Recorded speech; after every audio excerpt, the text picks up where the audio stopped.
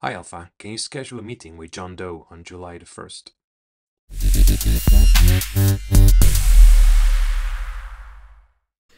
Make.com has recently released AI agents to their automation platform. In this video, I'll show you how to set these up and how to make multiple AI agents work together as a team. Now, setting up multiple agents can become a bit tricky, so before you start, I recommend having a look at this short practical guide recently released by OpenAI, describing some different setups and pros and cons. Now, Make.com hasn't really made it easy to set up multiple agents, but as you will see from this video, it can be done. We'll be using the manager approach as described in this document, which means there will be one manager agent that we communicate with, and this manager agent will delegate its tasks to one or several sub-agents, creating a team of agents essentially. Okay, here we are in Make.com, and we're going to be setting up a multi-agent system. We'll start with using one scenario per agent. So we'll create one scenario for the manager agent. I'll name this scenario manager agent. What we'll do then is we'll add a make AI agent and choose run an agent. We can then from here create the agent and choose our model. I'll use OpenAI 4.0 Mini and call this my manager agent. The system prompt, I'll keep this very simple. You can extend this later on, but we can just simply say you are a manager agent capable of receiving tasks and delegating to several sub-agents. So we'll save this system prompt and we'll save this agent. Now this is a very basic setup. Now to understand how agents work, it's important to understand that the tools that you can assign to the agent are essentially scenario calls. So we're going to give this agent a tool, which is the subscenario to call. Now this subscenario doesn't exist yet, so we're going to make that first. So we'll go back to our scenarios and then create a new scenario called subagents. Okay, from here we'll be creating our subagent. So again, we'll choose make an AI agent and run an agent. Then we'll create an agent and choose our OpenAI model. Then we'll call this our subagent.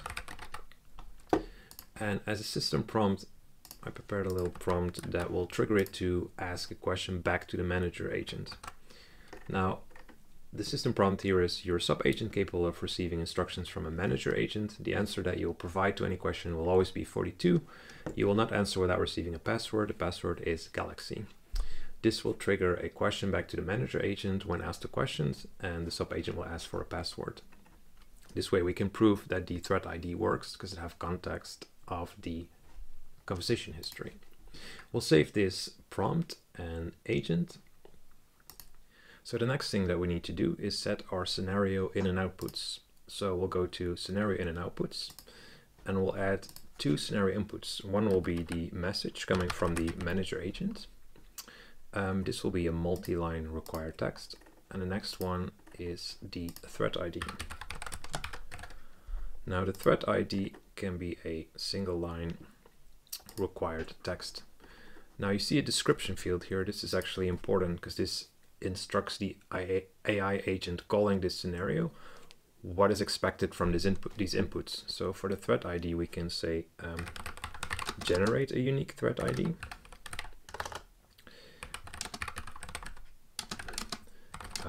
And only create a new ID when starting to work on a new task with subagents. So these are the scenario inputs. We'll save these, and once we've set them for the scenario, we're going to pass them to the AI agent. So we'll go here to thread ID for AI agent. Then we'll choose these brackets up here, and then we can find our scenario inputs that we just created. We choose thread ID for this one, and in the message to this AI agent, sub-agent, we call the created input of message. Then we'll save this in our AI agent.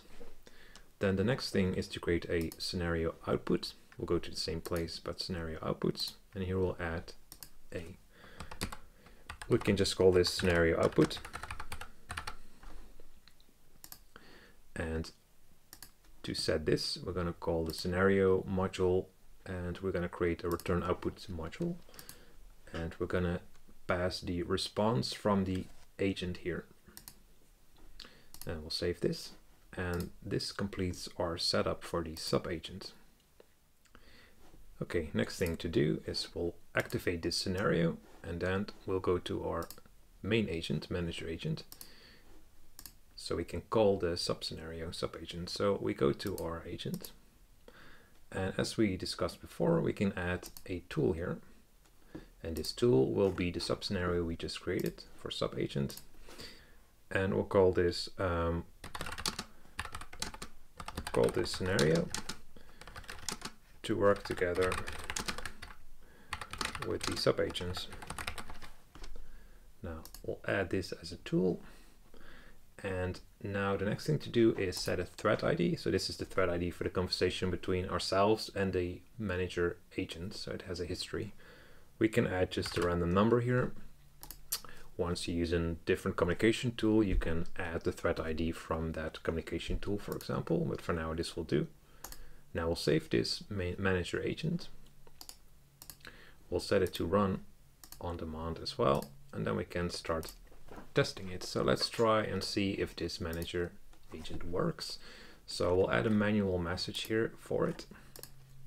For example, we could ask the subagent how old it is. Now if we save and run this, then it's going to contact the subagent, and it then comes back with a response to say it seems that the subagent is requesting a password to proceed. So if we have a look and see what happened in the scenario for the subagent, open another tab here, so we'll see that it was called by the main agent, and it received a message of how old are you, and then it responded, please provide the password. Now if we look at the response from the manager agent here, it says it seems that the subagent is requesting a password to proceed. So this is a good sign. It indicates it's what we expected it to do. So if we go to the subagent and we see a one successful run, and you can also inspect here that it was called by the manager agent with the question of how old are you, which is here. And then it answered, please provide the password, as we expected. You can also see here a thread ID that was created by the manager agent and has been passed on to the subagent. So hopefully it's going to continue with that thread ID. We'll go back to the manager agent. We can ask a new question or message and give it a password. So we can say the password is Galaxy. When we run this, we can have a look at the subagent first. It had another question from the main agent. It got the message of how old are you, the password is Galaxy. You see that the thread ID is still the same, so that's also correct. And the response it has given is 42. We jump back to the manager agent. Its answer, the subagent has responded that it's 42 years old. If you have any further questions or tasks, let me know. So there we go. That concludes our simple setup of a manager agent communicating with a subagent. So to recap what we did here, we created a manager agent scenario and a subagent scenario. In the manager agent scenario, we called the manager agent with a message and a thread ID. Then the manager agent called the subagent scenario through its toolkit using the scenario in and outputs. The subagent sent a response back to the manager agent, and the manager agent gave the response back to us. So there's one more thing to point out. When we use this scenario return output, the manager agent scenario will only wait for a certain time before it times out. If we open the settings here, it actually tells us here, the setting continues scenario run while agent is working. Now by default that's set to no, which means this scenario is going to wait for the sub-scenario to finish before it continues to run. And it mentions the 3-minute timeout. Now to demo this, we can go to the subagent and add a timer. We can ask it to sleep for 3 minutes, so more than 3 minutes. This is in seconds. So we would say 190 seconds. It's just over 3 minutes. We'll save this scenario. And when we run this agent again, let's ask it a question.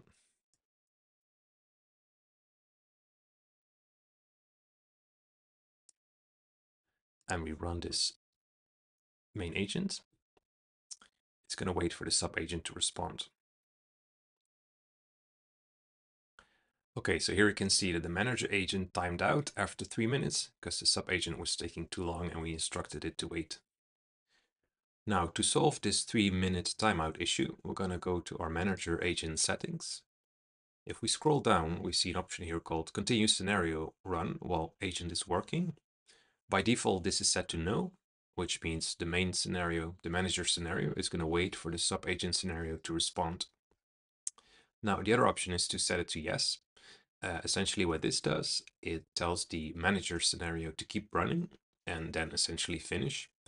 And it tells this sub-agent scenario to send the response to a webhook instead of to the manager agent scenario. So in order to do this, we need to create another scenario where we set the webhook. So we haven't done that, so let's do that first. So we create a new scenario and we call this scenario manager agent response.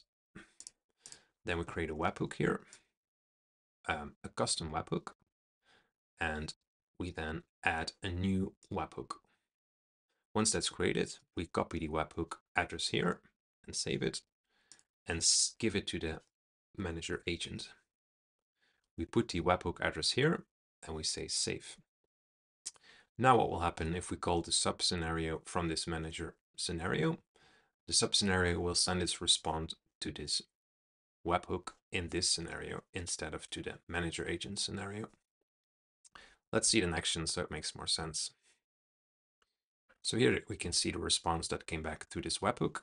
The manager agent is telling us what the subagent responded, and it's also giving us the thread ID with the main agent should we want to use a communication tool to continue the conversation. So to recap, here's a visual of what we've just built. We have a manager agent and a subagent, with the exception that the manager agent now continues, and once the subagent is finished, the manager agent sends a webhook response in a separate scenario. Now that you know how to use scenario in and outputs, how to use thread IDs, and how to avoid a timeout by setting a webhook, let's look at a more practical implementation that I've built using multiple subagents carrying out different tasks. Now let's have a look what a multi-agent setup looks like in real life. Here we have our main agent called Alpha, and I'm communicating with Alpha through Telegram. Now the advantage of Telegram is that you can use it on both desktop and on mobile. You don't have to use Telegram. You can also communicate with your agent through email, for example. Now let's have a look how this manager agent handles multiple subagents. This is our subagent scenario. What you see here is 4 subagents with their own tasks. Now, before we go into the subagents, I want to show you the scenario inputs that I built here. And there's one new one that you would see from our previous examples, which is the delegate input. And this tells the manager agent which subagent to contact. Now, in the manager agent's prompt, there is a list of subagents available. And in this scenario input description, I've given it 4 options to choose from. So it can only, as an input, give one of these 4 options. Now this is important because I've put a router here with filters for each subagent. So if we open this filter here, we say the web agent filter, the delegate, that's the input from the scenario, should equal web agent. If that's the case, it means manager agent has called subagent web agent, and then it will call this subagent, which is a make.com agent. Now, I won't go into much detail of how this all works per subagent, but every subagent has its own tools, which in turn are scenarios. So if we open the web agent, for example, it only has the tool to make an HTTP request. So this is a separate scenario. The calendar agent has the tools to retrieve items from the calendar. to schedule events, to delete events, but also to search contact in the CRM. There's the CRM subagent, which has the ability to search contacts and add contacts in the CRM. Now, why have I given the calendar agent direct access to the CRM? This is just to make things simpler. Now, I could only give the CRM agent access to my CRM, but then the calendar agent would have to go back to the manager agent if it wants to schedule a meeting with someone, and ask the manager agent to ask the CRM agent what someone's email address is before it can plan a meeting. If we set it up like this, then a calendar agent can just look in the CRM and quickly look up an email address while setting a meeting, so it doesn't have to go back to the manager agent. So this shows the power of modularity by make.com. Once you have the search CRM scenario as a tool, you can choose which subagents have access to that tool. Now, to conclude the explanation of this setup, this is our final scenario where the webhook gets received and the response is passed back to the same conversation in Telegram. All right, now let's see how it works when we send a task to Alpha. We have a contact person, John Doe, here in our CRM, and we're going to call the agent to schedule a meeting with John Doe. Hi Alpha, can you schedule a meeting with John Doe on July the 1st? Now here you can see the calendar agent being called. And then the manager agent comes back with a confirmation that the meeting has been booked. If we check our calendar on July 1st, we can see this meeting has been booked. The agent chose its own time from 10 to 11 and chose to use Google Meets, which I've set as a standard in the prompt. So there you have it, how to set up multiple agents in make.com. If you have any thoughts on how to improve this, please leave a comment below. Thanks for watching this video and take care.